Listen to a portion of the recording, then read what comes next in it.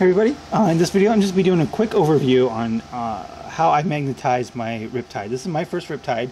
I know the Tau Codex has been out forever, but this is the first time I've had a Riptide. Just haven't had the money until recently. So this is what I've done to magnetize my first Riptide here. Okay, there are several things. The main thing you want to, of course, magnetize is the main gun, because you want to have the option. So what I did to magnetize the main gun is that I have put there's three size magnets I use, 1/8, 3/16, and 1/16. So what I've done first is put a 1/8 magnet here in the bottom of the hand, of the right hand, and then in the same slot in each gun I've put in a very large 3/16 magnet to give me a nice strong bond. And that's what I've got. So each one fits in there quite nicely. Now this you do have to be careful of. You have to be kind of precise. You want to make sure that the magnets here fit flush along the bottom and in there, because this is a pretty tight fit on getting that seated in there correctly. So you don't want to have any extra burrs of plastic or anything like that. So getting the magnets in all the way will work. And then on the sides of each gun you have this little pipe thing.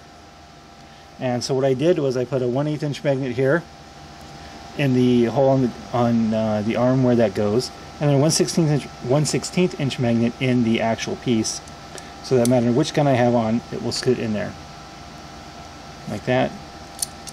Or if I want to put on the ion cannon, it's in there, and that'll fit in there. This one's on the back here, I don't know. So that I can always have this on there no matter which gun is on the model. And because, you know, it's a very light piece with a large magnet on the one end, it actually fits in there pretty well. You know, see this one, especially on this one, you gotta have a really tight fit. You gotta make sure that there's a really tight fit on the bottom of the hand to get into the gun. So the more precise you can be with the magnet, the better. So I'm probably going to be mostly using the burst cannon, so that's why I'm going to leave it for now. The biggest problem I had was magnetizing this. You couldn't just glue them together, but then you do have a problem with transport. So what I decided to do is put a 3/16 inch magnet on each side here to make the body to the legs. And it's a very strong bond, so there'd be no problem moving the model around. But it's also very loose in this case, so you can pose it in a lot of different ways, or turn the body if you want to during a game. But it's kind of loose. It doesn't really fit in one specific spot because it is like a ball and socket joint, and it's meant to be moved around once you take the pin off. So that's the other part where I would make that you don't have to do this part, but it is going to be easier to transport when it's in two pieces like this. And lastly is all the other little secondary weapons and bits. Now this is the way I do all my Tau. I don't put magnets in the little pieces. I do have a 1/8 inch magnet in each of the hard points here, one on each shoulder, one on each arm. And then what I do is take a small piece of metal, specifically this metal here, which is a slot cover from an old computer case. And I have a nibbler, which I can just take out a small rectangle of metal from this. You can see I've nibbled out a few pieces here.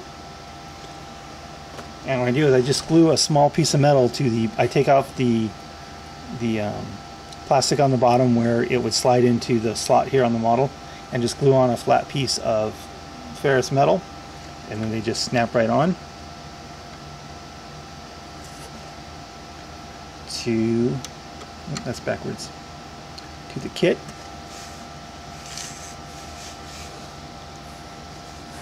And I can do that for, there's the SMSs and plasma rifles. And again, all my Tau are magnetized the exact same way, so every single crisis battlesuit weapon system and auxiliary system that I have uses the same method, where I just use a small piece of metal to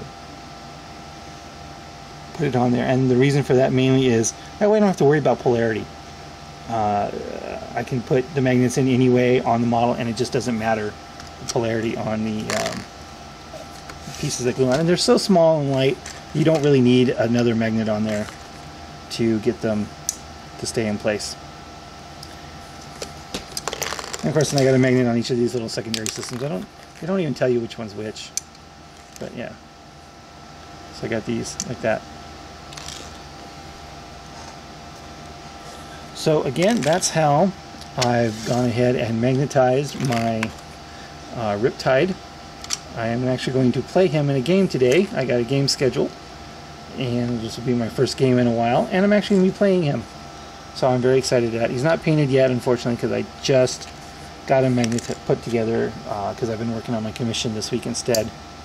But I'm going to be playing him with the burst cannon, SMSs, velocity tracker, early warning override, and Earthcast pilot, because I play Farside Enclaves. So that's 225 points, I think, or 230 points, and we'll see how he does. So if you have any questions, of course, just leave them in the comments, but that's just a quick overview on how to magnetize a XV104 Riptide. Thanks for watching.